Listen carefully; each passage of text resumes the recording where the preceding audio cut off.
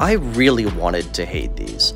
If you don't know what they are, they're little locks that gun manufacturers will throw in the box when you buy a new gun. You loop it around in such a way that you can't use your gun while the lock is attached. So naturally, I wanted to see how easy it would be to pick these open. But it turns out, cheap manufacturing and the small keyway they have make this thing damn near impossible to get open. And it was not for a lack of trying, trust me.